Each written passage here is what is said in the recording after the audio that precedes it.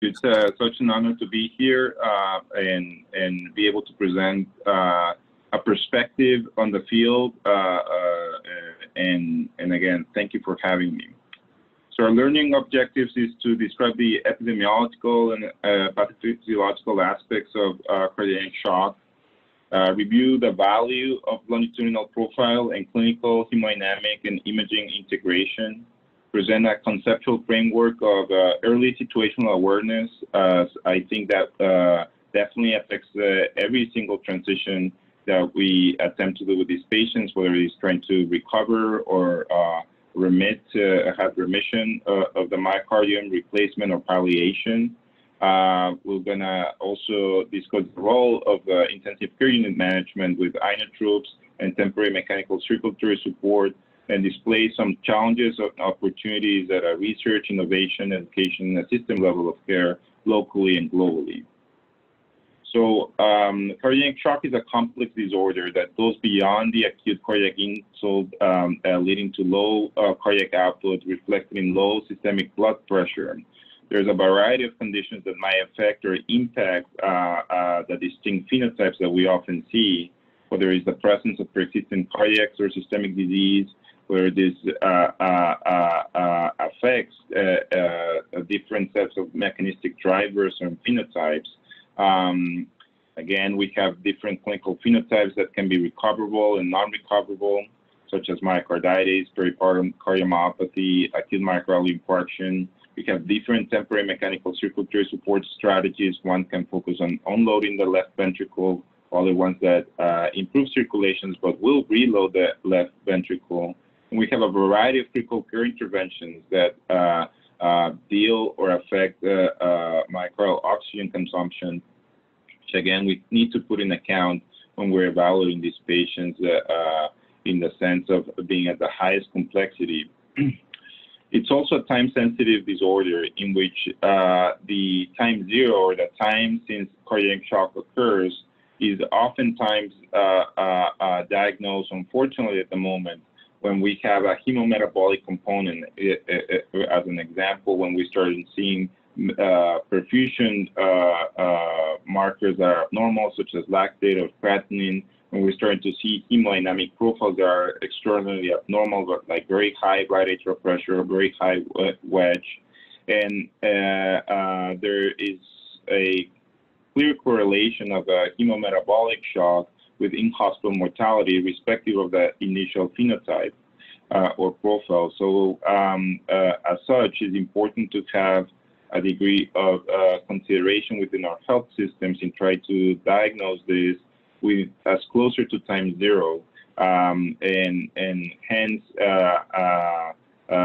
this educational effort is actually correlates well, and we're trying to improve not the hemometabolic component of, but the hemodynamic. And I think the door to diagnosis and connecting with the emergency department, the hospital medicine folks, so we can profile these patients early, whether it's in the cardiology or the telemetry ward in the intensive care unit, and try to, in a sense, avoid, if possible, being in a situation in which the hemometabolic component is such that we have to think about acute mechanical circulatory support. As we know, these devices are costly. They're not available in every single part of the world, as we're going to show later.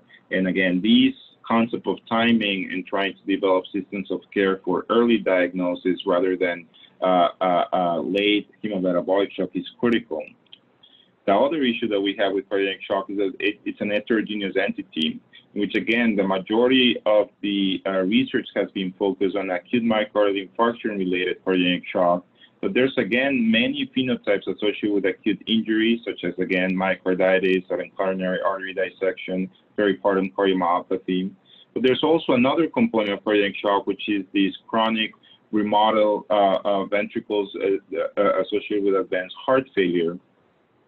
And in addition to that, we have post-cardiotomy states, we have post-transplant, post-LVAD situations that can also slide into this category. Again, in this context of highly heterogeneous presentations, it's important to not englobe everything in the same packet of shock, but trying to really granularly profile these patients. As we know, this is a very resource-intensive disease entity, and the theory behind it is, again, we are dealing with a lot of late presentations, late hemometabolic shock. The majority of the hospital units, intensive care units, are now filled up with advanced heart failure patients with cardiogenic shock. The majority of them requiring replacement therapies, starting with intubation, CVH, and other situations that in need for transplant or LVAD.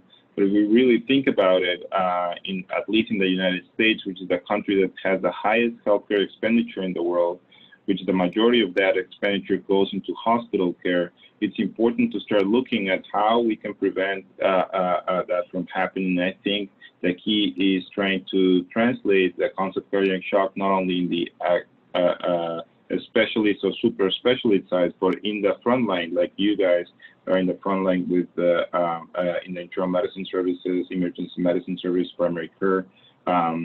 And again, this is really important to sort of try to regionalize care with systems. And again, cardiac shock in itself is a spectrum. It's a disease entity that requires really a systems of care approach. And these systems of care are really challenged by geography. For example, if you look at Texas, in which there's huge geographical spaces, which I will call sort of shock. There's very big centralization of care in which the majority of patients will be going to this hub or cardiogenic shock center, but the in-between non-shock exposed center, non-PCI capable hospital and the hub, there's a big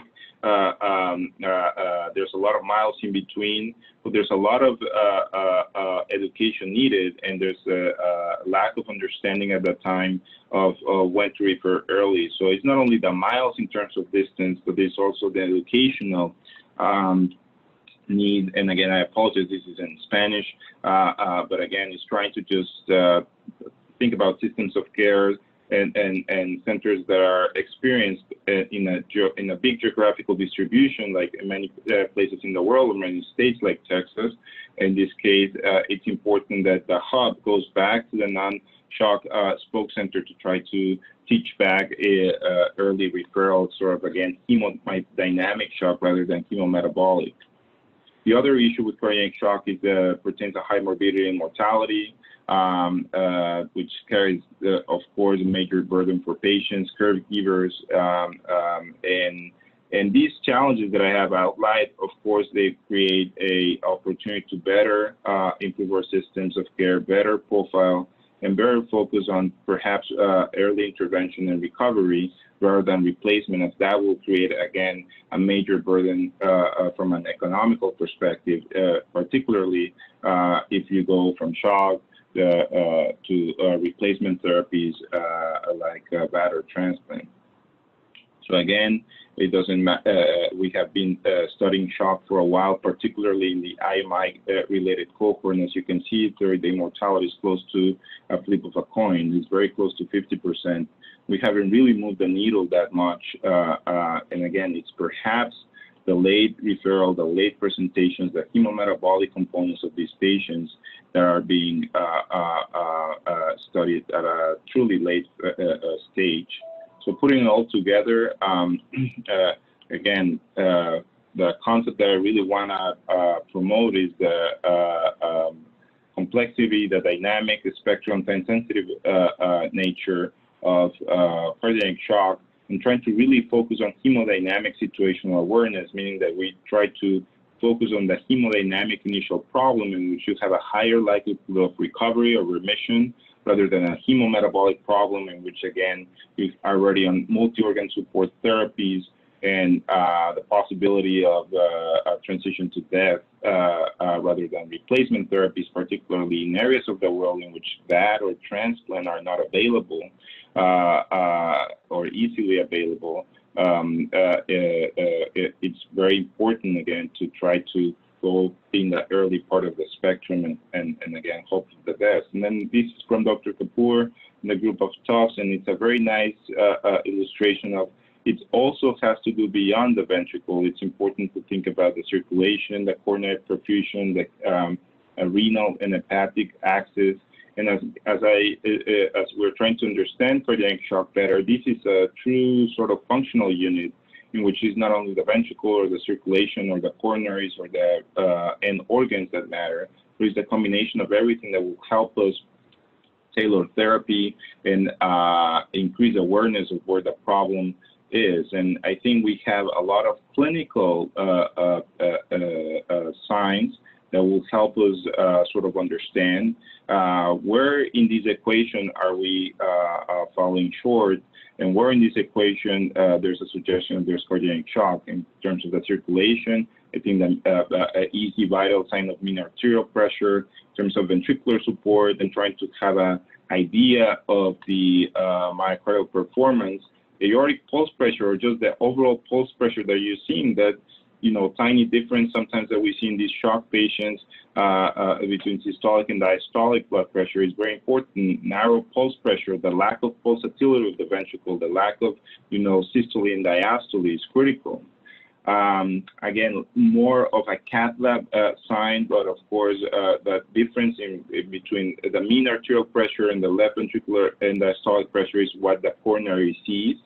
So as a lower blood pressure occurs, as you know, on somebody that has ischemic heart disease, you will definitely have impaired myocardial performance, particularly if you're doing a multivascular multi-ischemic heart disease patient. And in terms of renal and hepatic unloading, this is probably perhaps the less understood part of the circulation of the hemodynamic equation. But usually, renal and hepatic congestion occurs when there's elevated right ventricular or right heart filling pressures. And an easy way to look at this on the physical exam is by being masters of jugular venous pressure examination. And also, there's a good suggestion of even if you don't have Swan catheters or you don't have a central axis, that you can clearly correlate at least by a difference of 5 to 7 millimeters. But again, it could be important to correlate central venous pressure with just pretty much putting a transducer in the IV peripheral axis of the arm. So again, these are just notions that, you know, with the team that you guys have there, like if there are surrogates, clinical surrogates that can represent the hemodynamic equation, I think it's a great opportunity to have at least some early hemodynamic situational awareness. And of course, you have the objective heart endpoints such as lactate, creatinine, ventricular arrhythmias, pro-BNP if you have it. The EKG, of course, hasn't fall out of, you know, out in this context is very important to diagnose or focus on ischemic changes, and of course, renal function and liver function tests. So again, we continuously see these slides appearing in many cardiac shock reviews, in which again, myocardial injury leads to low cardiac output, low stroke volume, hypotension, and low coronary perfusion pressure, low systemic blood pressure, and a series of inflammatory events, which lead to worsening end organ function and death. In an effort to try to simplify our view of it, I think trying to look at this from a hemodynamic and a hemometabolic problem, at least at the bedside, or at least for persons that are in the front line taking care of these patients, might help simplify and sort of know where to go in terms of quality, in terms of improving our ways to diagnose these patients. If we're seeing a lot of hemometabolic shock referrals, we can go back to the front line that saw that patient in time zero and find avenues of trying to recognize these patients earlier when they're in the hemodynamic phase. Again, this is an issue that has been translated into a lot of trials that have been conducted utilizing clinical definitions, and clinical definitions without hemodynamic surrogates are a problem, and as we'll see later, but again, it's just important to just have into context that a lot of the trials that prove or disprove specific therapies have been done in specific cohorts, such as the IABP Shock 2 trial, which was IMI, acute myocardial infarction with a systolic blood pressure less than 90, pulmonary congestion, impaired organ perfusion, or the IMPRESS trial, which was a comparison between an Impella device and an intra-aortic balloon pump. And basically, the inclusion criteria was a systolic blood pressure less than 90 or systolic blood pressure above 90 or 9 trypsin-based factors. So it's really not truly looking at hemodynamic entry criteria. The multi-society later on, a multi-society consensus have brought up, clear hemodynamic criteria, what shock means. The concern that I have from at least the frontline clinicians or centers across the world that are not able to get, for example, invasive hemodynamics with a Swan-Ganz catheter that's resource intensive, that can create some issues.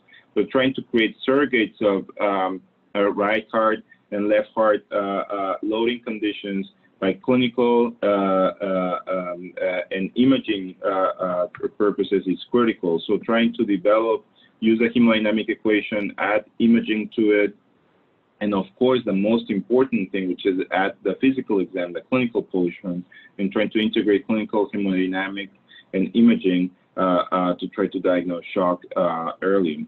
Again, a lot of these randomized trials have been negative, and that has created a major issues when we care for patients, particularly in the most studied phenotype, which has been IMI cardiogenic shock. We have seen that there's still, as you can see in yellow, major gaps in research. There's major gaps in our understanding whether a pulmonary artery catheter needs to be done or not, whether which inotropes or whether inotropes first, vasopressors, ultrafiltration needs to be used, and of course short-term mechanical support is still, the jury is out in terms of randomized trials, which is the best device for a particular situation.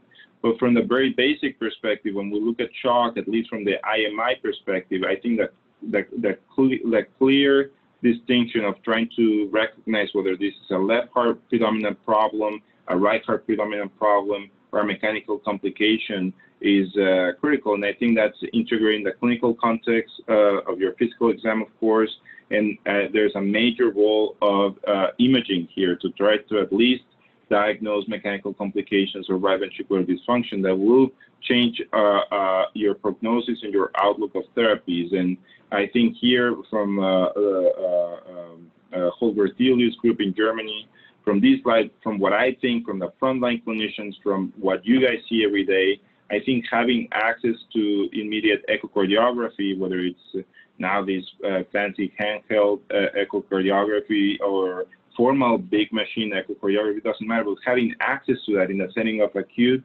myocardial infarction concerns for cardiac shock, with usually will just be systolic blood pressure, your only marker. It's important to really try to define that left versus right versus mechanical complications as early as possible.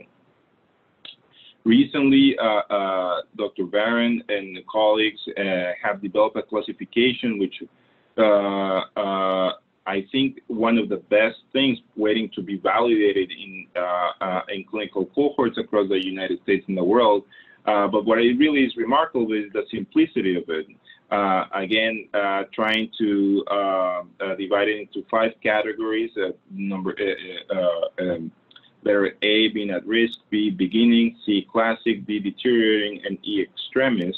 As you can see, there's a story between hemodynamic and hemometabolic and cardiac arrest, sort of the spectrum of cardiac shock that we usually see.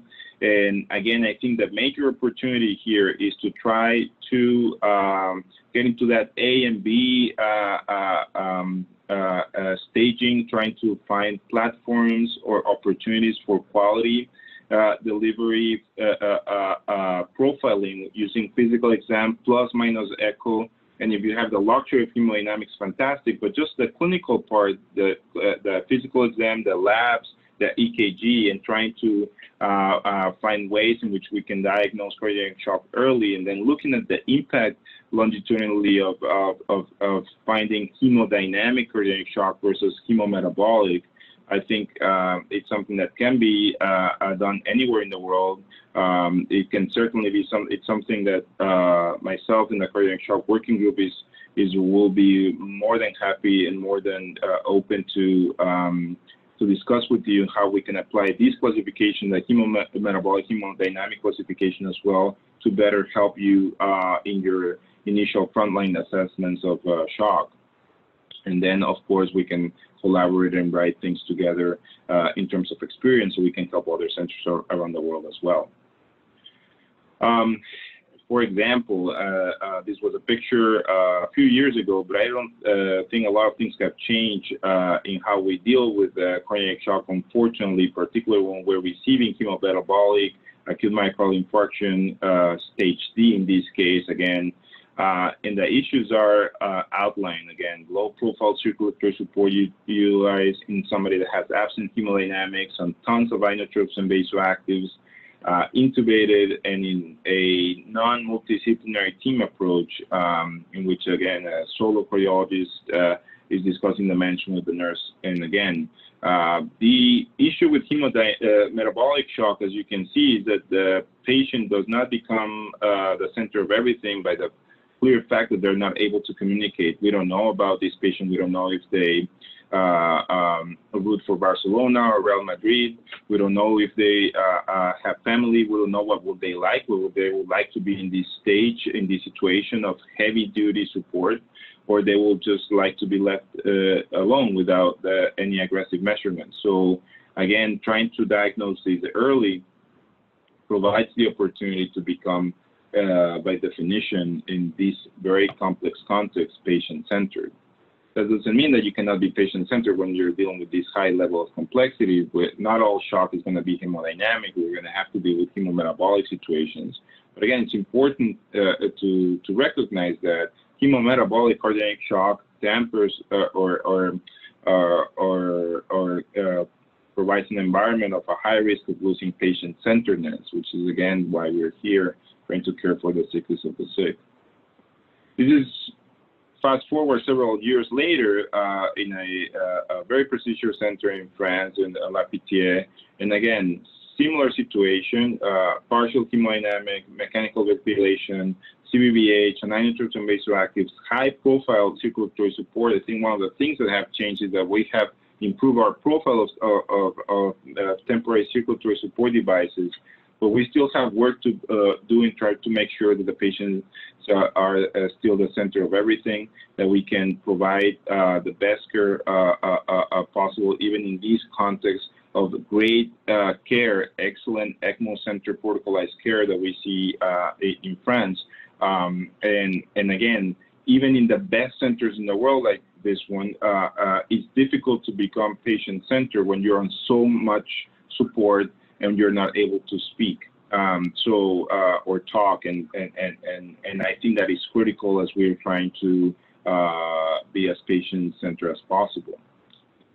And again, I'm just going to show some examples of why ambulatory hemodynamic cardiac shock eases transitions to the next step, because we're able to basically know the patients better and explain the options to them. And again, there's different centers that have been either trained or involved with. I'm just going to show some pictures, like this patient that is awaiting with an axillary, sort of an ambulatory intra-aortic balloon pump with invasive hemodynamics to make sure that we are at goal, and while he's waiting for heart transplant.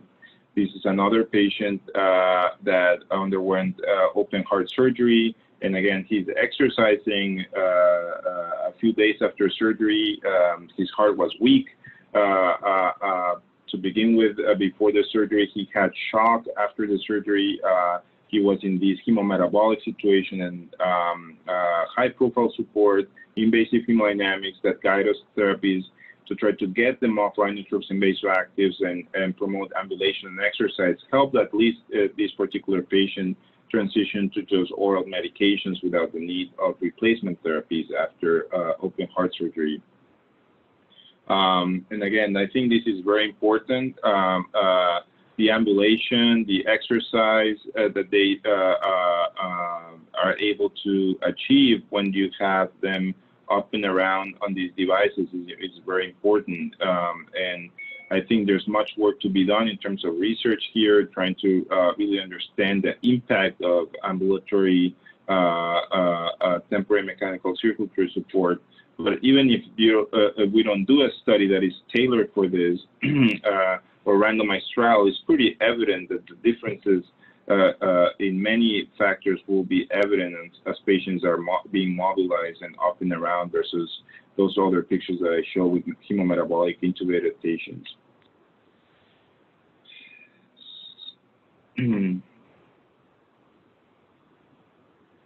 Sorry, just thinking a little bit. I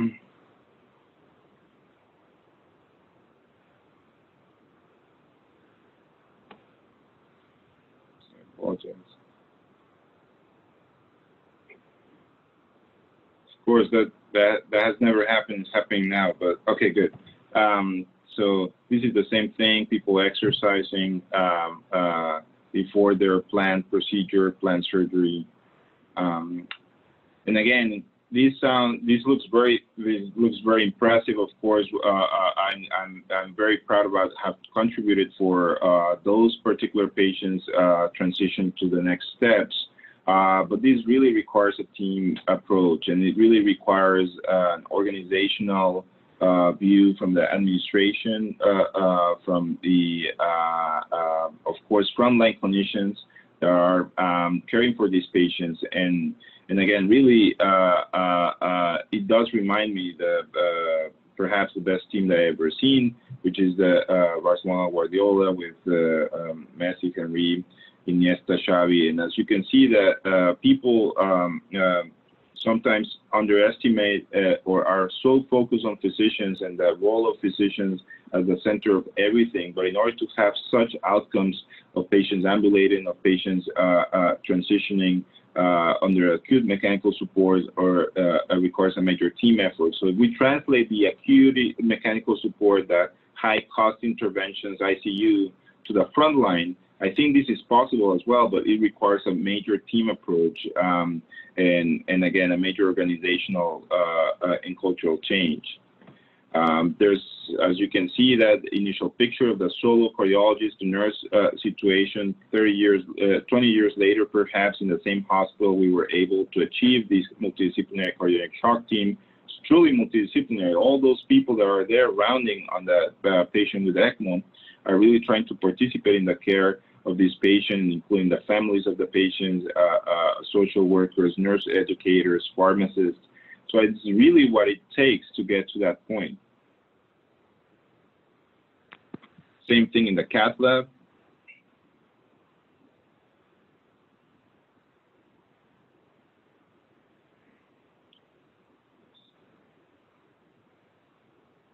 Still some issues with and in the clinic as well. So again, you really need to translate not only shock to the higher acuity situation, whether it's cath lab in the unit, but you have to translate it to the outpatient setting, and I think that is critical. The other issue is that it's very important to bridge the expectations in cardiac shock, particularly when we are seeing patients on cardiac arrests, as we still don't have a lot of data. Using temporary mechanical circulatory support is very expensive. And again, it's important to just understand that the outcomes within different profiles are very different. And again, trying to put somebody on support or putting them under an intensive care unit, a situation without a plan or without an expectation is it will cause higher utilization of resources, higher cost of care. And again, those are the issues that we're trying to battle with early hemodynamic situational awareness. The more inotropes and vasoactives that you utilize, the exponential mortality that has prompted, and that has been studied in old cohorts, contemporary cohorts, such as this one from the Cardiogenic Shock Working Group, in both IMI and non-IMI shock. And again, this is important, trying to diagnose these patients early, particularly in areas of the world that have limited availability for temporary mechanical circulatory support is critical. We need to have a team that perhaps sees these patients when there are no inotropes or low dose inotropes, rather than when there are 3 high dose inotropes and we're thinking about a high profile support.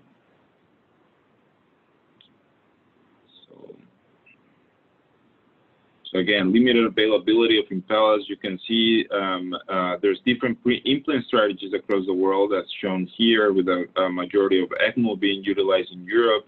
But again, the most common utilized support system is a low-profile support, which is the intra-aortic balloon pump, and it's still in some places in the world is not available. So I think the key thing, or the key message again, is early intervention.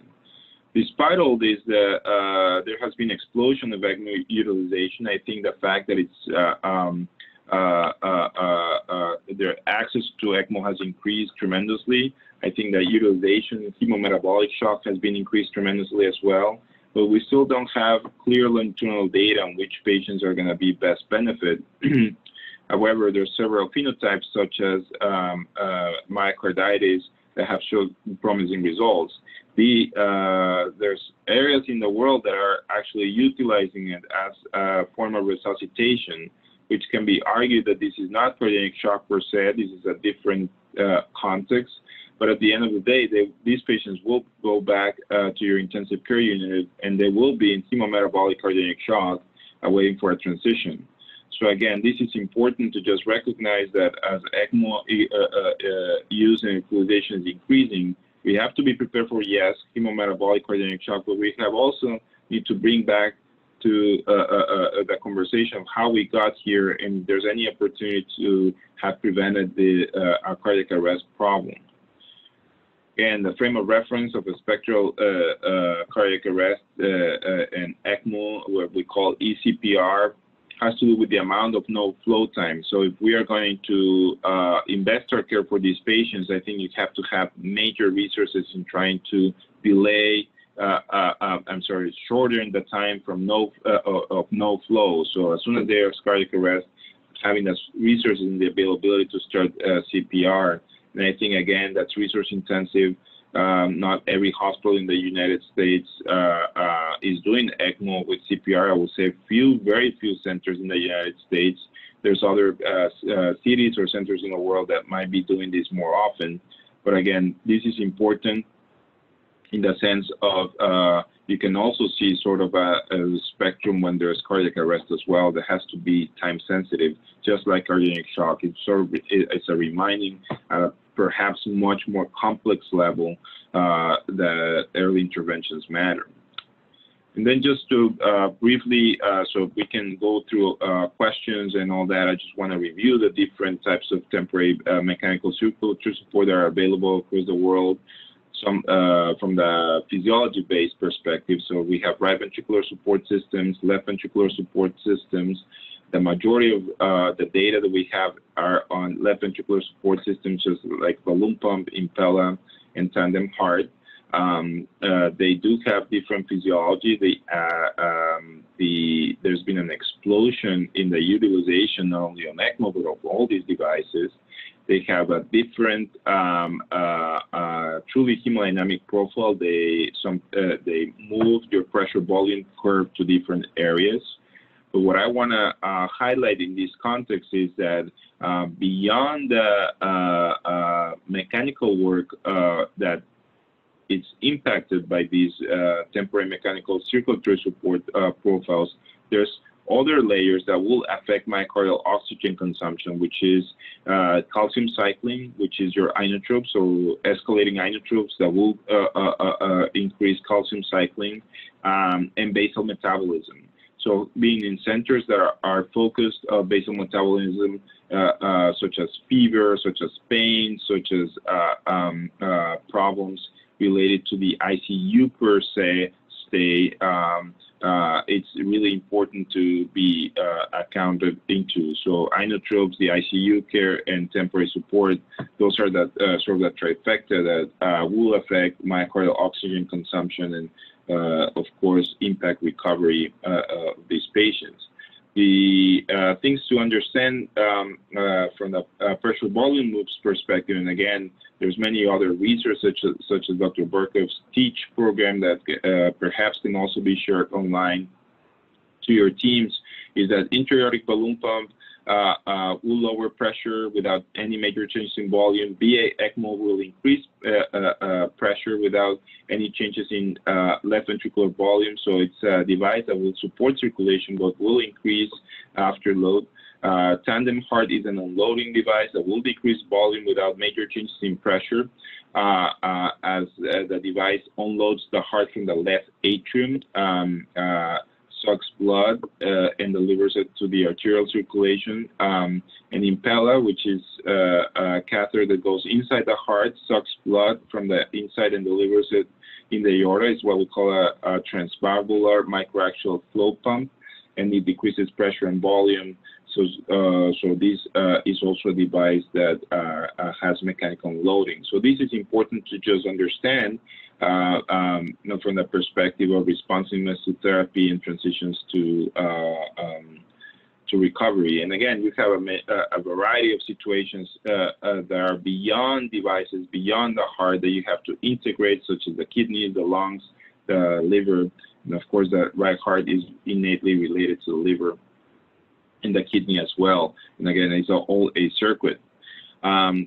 These are very good examples of what VA ECMO can do to some ventricles, particularly when the flows are very high. Again, VA ECMO will provide circulation, but does not unload the heart, doesn't reduce the pressure or the volume inside the heart. And as you can see, for example, in these patients, what will cause is stasis of blood inside the left ventricle, inability of the left ventricle to pump against that high resistance circuit that ECMO is providing. Yes, providing a good circulatory support situation. Yes, providing oxygenation through the machine, but not really resting the heart. So I think this is very important as we try to understand the pathophysiology for LV distension. And this is a chapter that is free for everyone to download if you guys want to know a little bit more about the interaction of ECMO and Impella that we did together with my friends from Italy, Dr. Cristiano Amarelli. And again, it's downloaded for free. Just Google that reference. And again, there's a movement for trying to unload the heart at the same time we put somebody on ECMO as early as possible. We put somebody on ECMO, and in this case, it's an Impella device, as you can see, is a catheter that goes across the left, across the aorta into the left ventricle, sucks blood in the left ventricle, and delivers it afterwards. This is how ECMO looks sort of in real life, and ECMO and Impella. So to my right, you'll see a 17 French arterial cannula and a 25 French venous cannula. And what happens is that 25 French is very close to the right side of right atrium, and is able to draw blood there into the oxygenator, and the pumps back to the arterial circulation. So again, it's really, it doesn't unload the left ventricle. There's a theoretical benefit of unloading the right ventricle on ECMO. But again, it provides circulation for short-term episodes. There are patients that need rapid transitions to another surgery, for example, or to another replacement therapy like transplant. It's very efficient, but the problem is, again, that the circulation is the only thing that is being taken care of. So again, to my left, you can see Impella, which is again goes into the left ventricle, and the combination of both therapies is trying to provide circulatory support and left ventricle unloading at the same time. It's important to just understand all these devices can carry complications. They are major in occasions, so it's very important to have protocols for this. Devices might be available in many health systems, but it's not sometimes available. Our team plans preparation, reviews for complications, so that's critical.